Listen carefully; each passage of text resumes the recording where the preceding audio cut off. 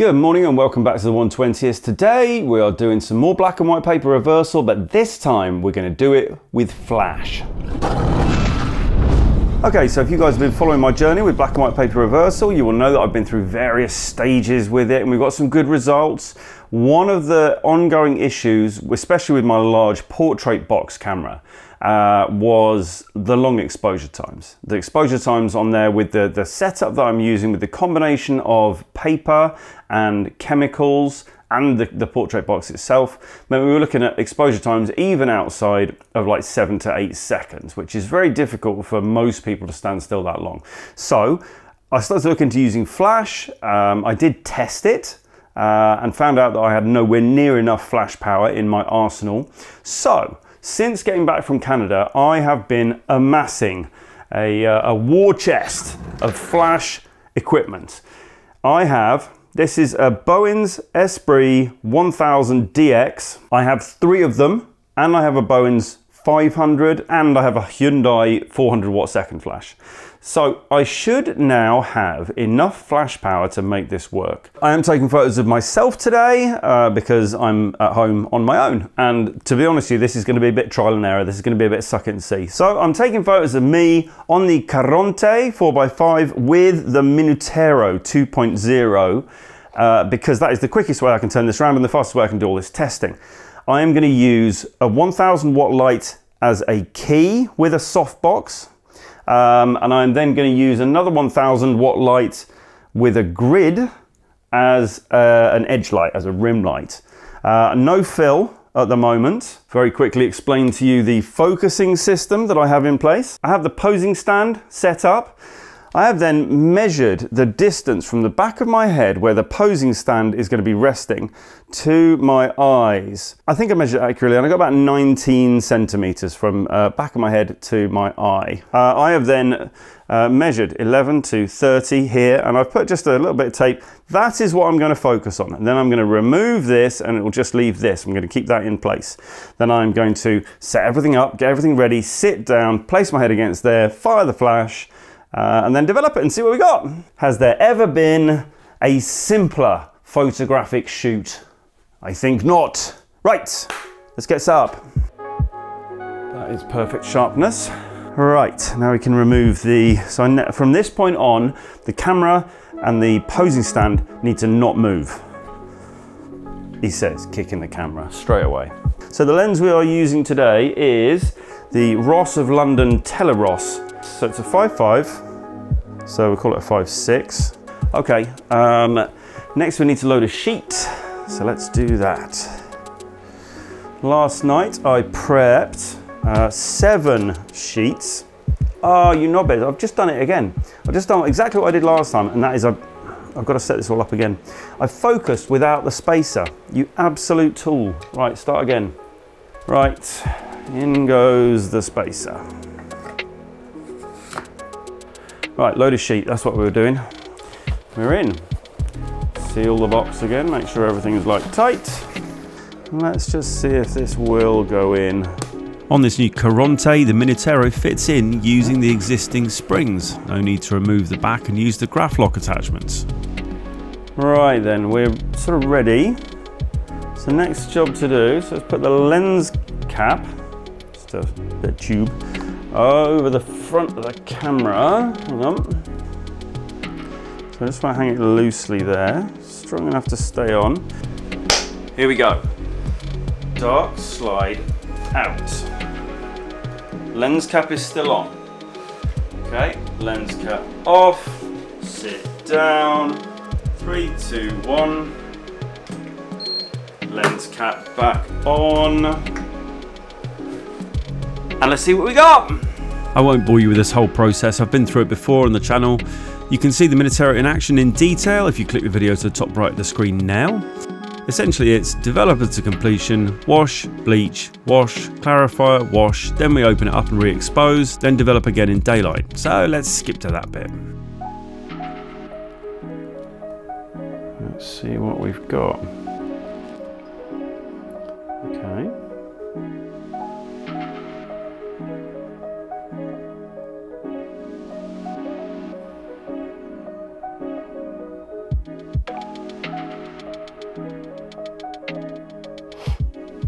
so my framing's wrong.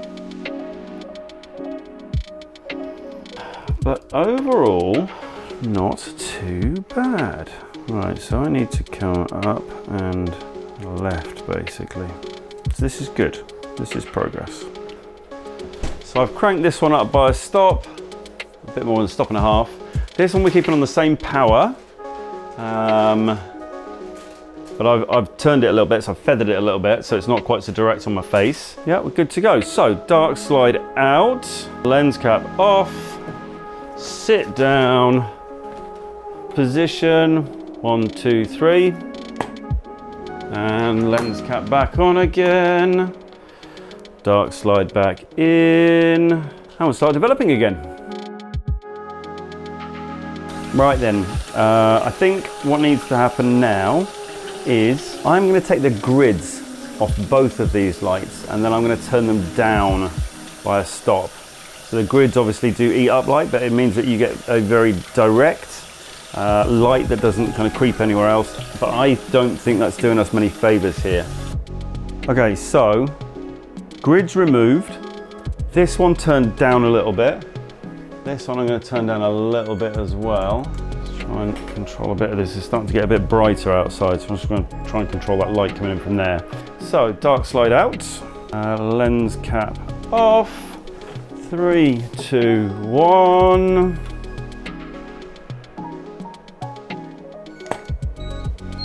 Lens cap back on, lights off, develop again.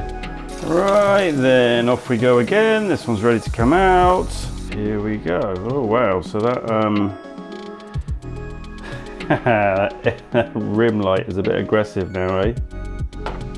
Oops.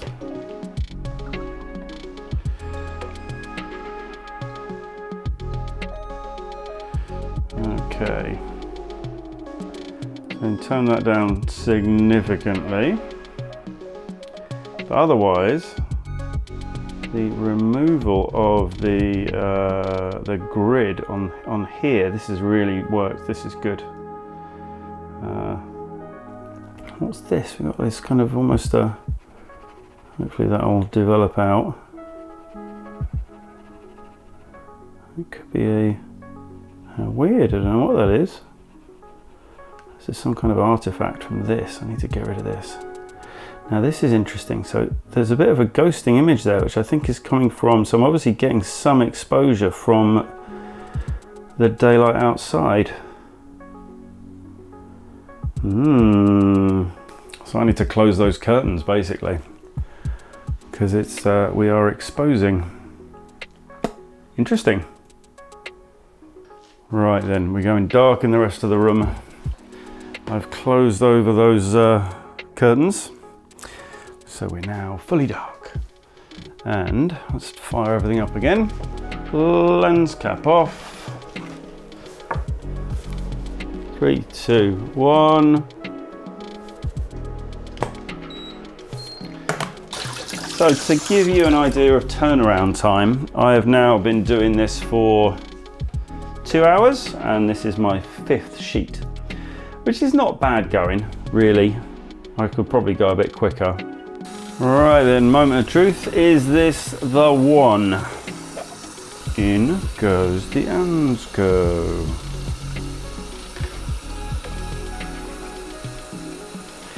That's dark.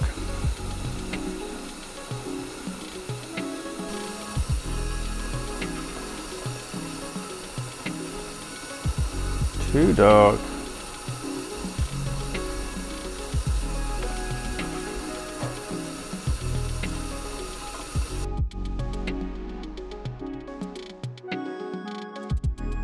Right then, it is now the evening. Since I last saw you, I have put all of this kit away and got all of this kit back out again. This is where we're set up now. So camera here.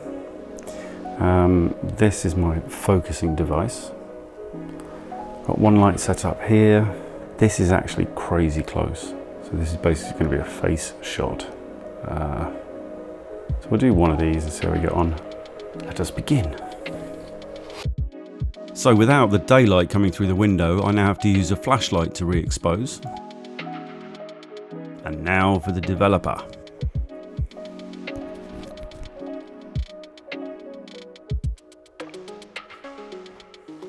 I'm enjoying how this is developing. Do you like my hat?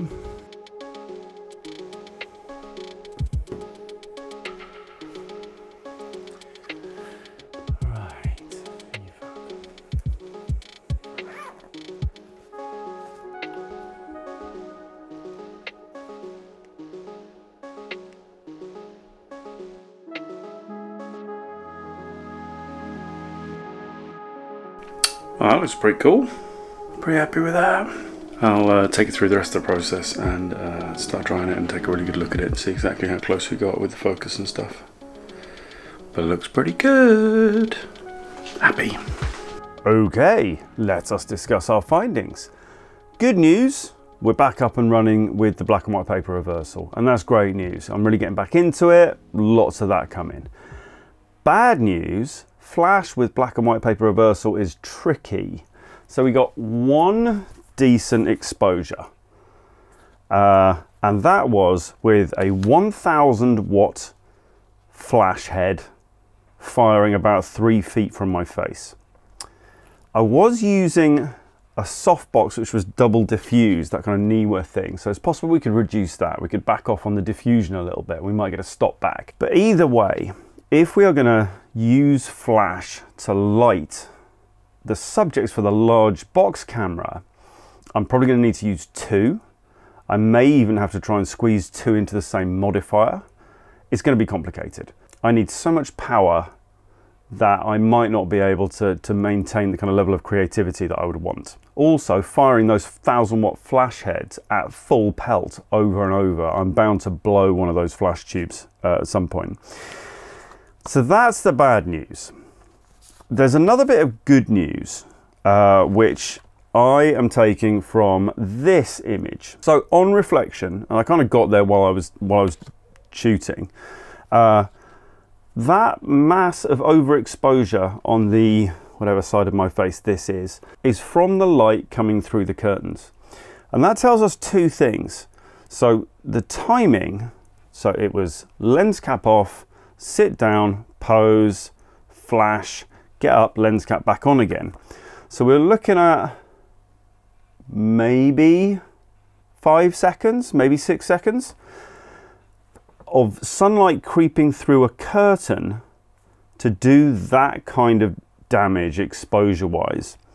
Now let's bear in mind that back in December, this image needed 8 seconds of exposure, and now we're getting this from 4 or 5 seconds of exposure through a small crack in the curtains. And that tells me that the elements of sunlight that we need are much stronger now. Now this is not news, this is not, oh, a big discovery, revelation. It's well known there is more UV around in the summer than there is in the winter. Sunlight is stronger, but this is proof that that is the case. So, bad news though on that is I'm going to have to work out all my exposure times again. But it does mean that I should be getting more realistic exposure times outside at this time of year than I was getting back in December. So that's potentially good news. It could potentially mean that we don't need the flash after all. There's a lot for me now to think about moving forwards. The goal is to get the big box camera out and to start doing a series of portraits with that big box camera. I think potentially the only thing to do is to get it out and start shooting and see where we end up with it. Maybe it's some combination of daylight and flash. Although as you saw with this one, we start to get ghosting. Although, you know, I was moving around a lot. There's no doubt that trying to take photos of myself with this process makes things more complicated. And so I should be pretty happy that I got anything at all. Yeah. Anyway, long story short, we're back in business with the black and white paper reversal. That is what's going to be coming up next on the channel. More of that. I think I may continue with the Minutero a little bit longer. I might try and do some more self-portraits, or maybe even just do some more tests on the kids until I can get this exposure time absolutely nailed on, especially out in the daylight. I want to see what the difference is between what I was getting before and what I'm getting now. There is also the possibility of using daylight plus artificial light. But constant sources rather than flash. The problem, as I say, with flash is that there is the potential for getting ghosting. So in other words, with somebody sitting even as still as they can, will have one single pop of the flash over the course of a 2 or 3 second exposure. And the 2 or 3 second exposure might have a tiny bit of movement in it, whereas the flash will be perfectly still, and therefore we get this kind of still image with some artifacts around it. So there's lots of complications, lots of things that we can try. More of that coming up on the channel, loads of other stuff coming up on the channel. Apologies, there was a little bit of a gap in programming there. Had a little bit of a busy time when I got back from Canada, getting myself sorted and getting some more work lined up so that I can afford to continue doing all this experimentation. But we're back in business now, lots of stuff coming up. We've got some new films, we've got some camera tests, more black and white paper reversal, more large format, some interesting kit coming out of Italy at the moment. Watch out for that. So yeah, loads of stuff. If you're not currently subscribed, please do subscribe. Thank you for coming along for this journey. Like I say, back in business with the black and white paper reversal. I do have a question that I want help from you with.